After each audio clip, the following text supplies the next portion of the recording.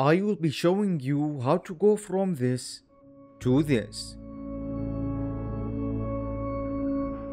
I will be comparing and benchmarking each major setting for graphics and performance differences so you can better optimize the game for your system.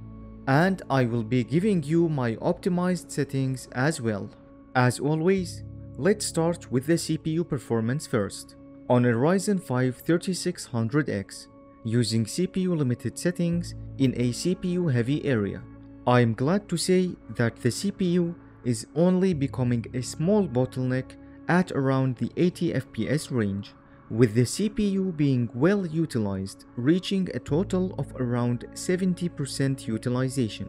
This is great to see after so many recent poorly optimized games that fail to fully take advantage of the CPU. This is a title where a smooth 60 FPS experience is possible on more lower-end CPUs. As for the stuttering, during my time with the game, I haven't seen any so far. It definitely feels like a more polished port than the original Horizon Zero Dawn. Now let's get into the settings, starting with anti-aliasing and upscaling methods. SMAA still suffers from heavy shimmering. TAA is what you'd expect TAA to look like. XeSS quality suffers from some ghosting, while FSR3 quality suffers from even more egregious ghosting. DLSS quality looks the best and the most stable. As for performance, something weird is going on.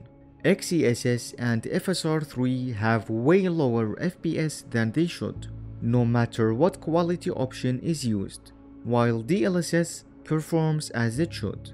As for the motion test, XeSS quality looks to not have any noticeable issues, while FSR3 quality suffers from some sharp trailing issues, and the trailing on DLSS quality is almost unnoticeable. The texture quality setting noticeably increases texture resolution with each option, and increases VRAM usage by around 1 GB with each option as well.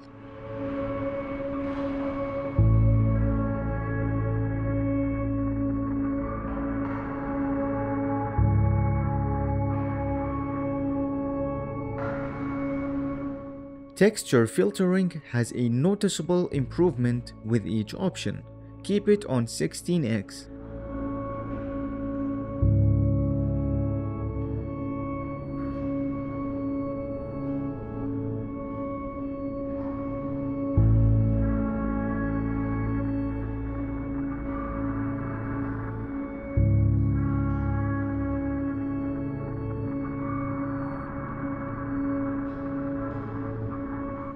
Shadows can be disabled entirely, but barely increase performance. In this scene, going from very low to low has a small improvement. Medium looks the same here, while high and ultra start to improve shadow filtering.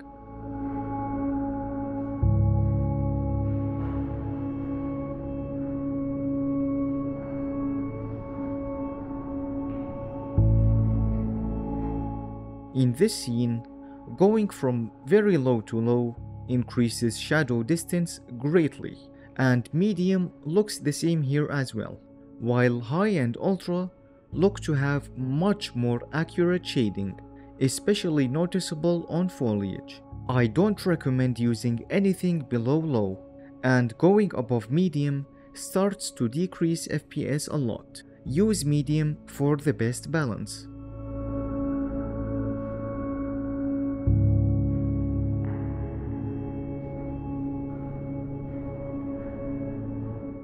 The ambient occlusion setting only offers SSAO as an option, and thankfully, it has a very small performance impact. I would have liked to see more options here, but I guess SSAO is just fine.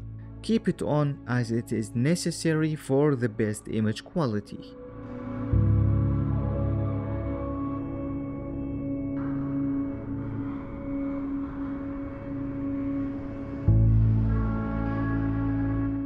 Screen space reflections look blurry even on the highest option, and the performance cost is very small. Keep it on high.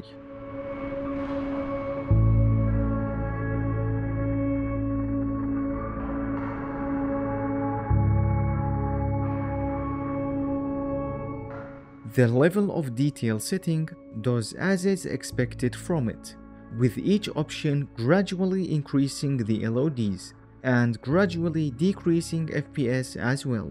Even at the highest option, I could still notice some pop-in while playing.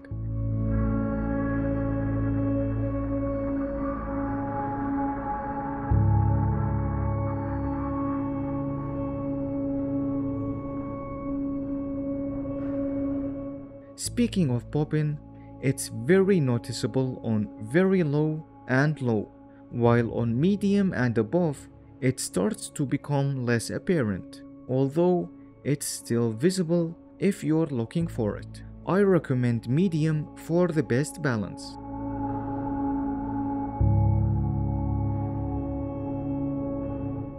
The hair quality setting only affects alloy, with incremental improvements with each option, and the performance cost is minimal, so just keep it on high.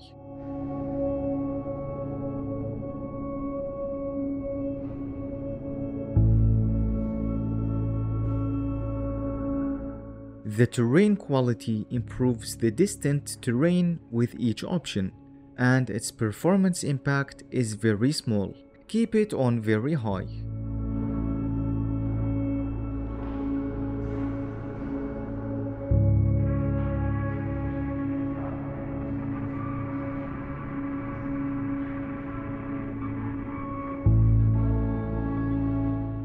The clouds quality setting on low and medium look the same to me, while high adds volumetric rolling clouds.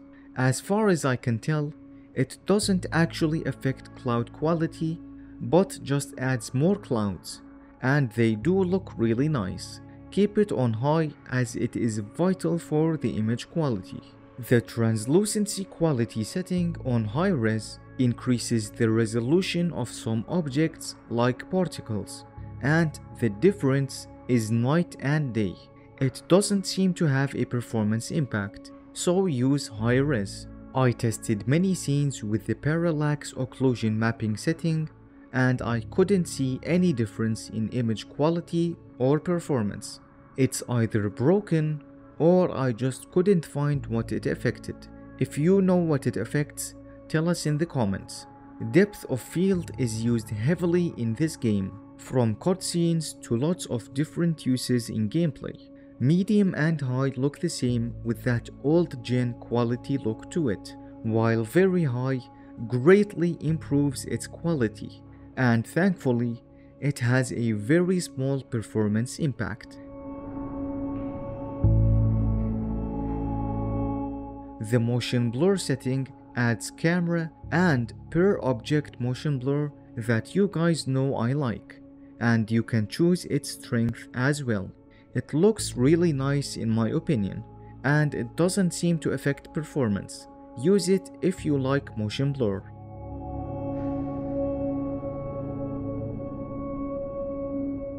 The screen space shadows setting adds subtle yet highly needed shading to some parts of the environment. It has a minor FPS cost. Keep it on for the best image quality.